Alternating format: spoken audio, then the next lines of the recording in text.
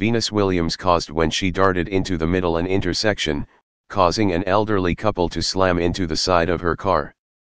Linda Barson was driving with her husband Jerome, 78, in the passenger seat when the crash happened. Mr. Barson was hospitalized for serious head injuries after the crash and died 2 weeks later.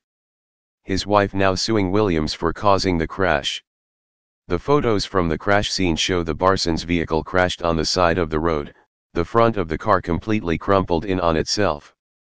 The airbags appear to have deployed in the front, back windows are shattered.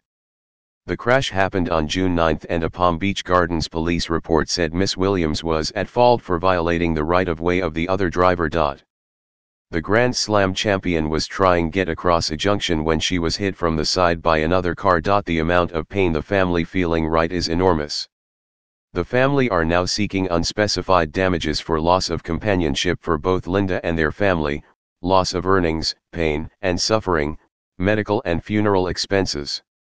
Mr. Barson's wife said Miss Williams' SUV suddenly darted into the intersection and there was no time to stop before she crashed into the side of the tennis star's vehicle.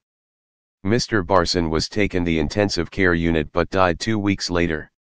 His wife was taken to hospital with injuries including a cracked sternum and multiple broken bones. Miss Williams' lawyer, Malcolm Cunningham, said in a statement last night, "This is an unfortunate accident and Venus expresses her deepest condolences to the family who lost a loved one."